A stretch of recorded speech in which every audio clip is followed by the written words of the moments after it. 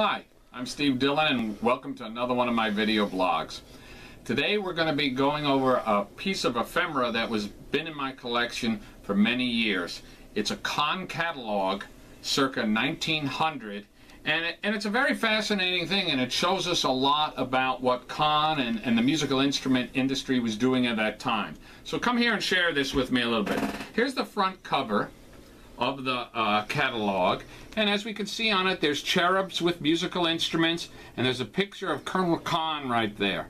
Now the interesting thing about this catalog is it shows the New York City address as well as the Elkhart, Indiana address.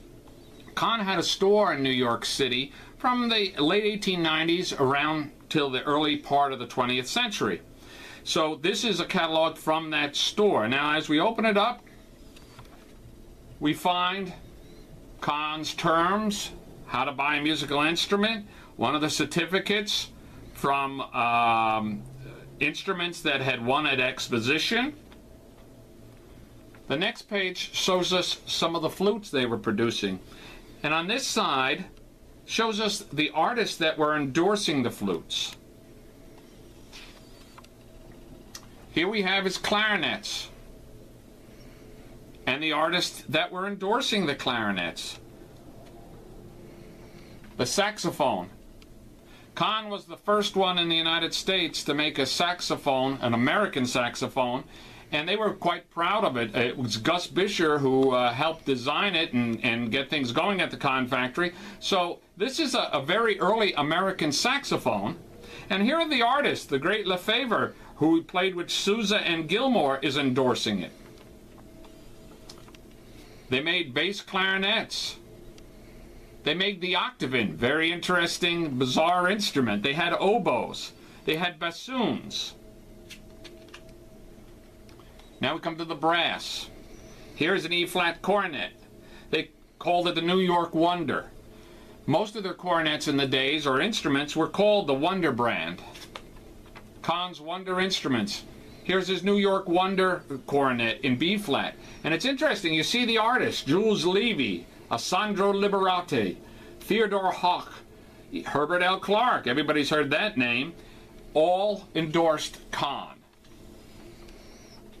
Here's another model of the Kahn cornet. This is the vocal cornet.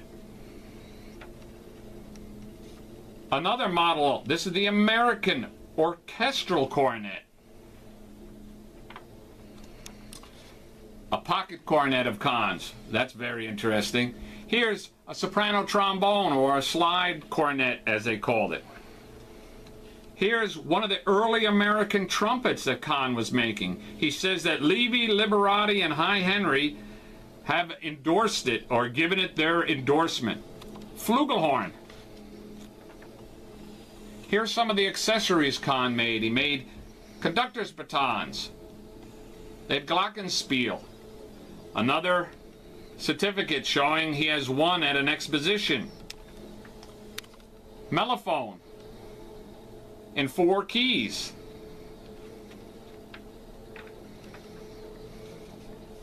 This is the solo alto. It's an alto horn basically pointing forward. Here's an alto valve trombone and the alto horns. The American B-flat tenors are what the British call baritone horns. Now we're into the trombones. Here's the valve trombone and the New York artist model slide trombone. Now why would they call it a New York artist? Well, the top artist who's endorsing the trombone for Kahn here is Arthur Pryor, and he was stationed out of New York with Sousa's band in the 1890s. And the early 1900s. What they're calling a euphonium. The double-belled euphoniums. And if we look over here, Simone Mantia, who was then with Sousa's band, is endorsing the euphoniums, as is many others.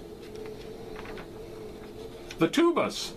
3-valve top action. And what they call the American model tuba with the valves in front. Gus Helleberg is endorsing these.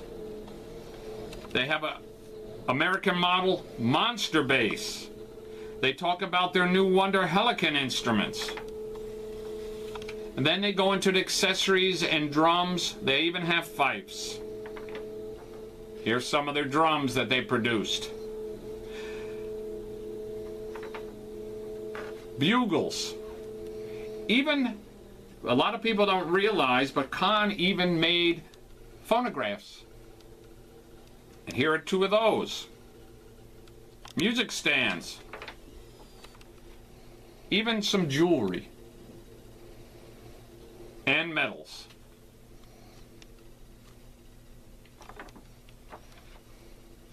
So, with that, we're able to see that Kahn was one of the foremost manufacturers in our country, and they were quite progressive in the band and orchestral movement in our country.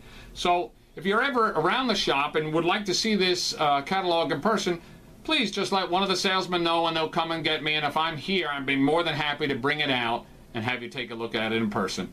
Thank you, and until next time.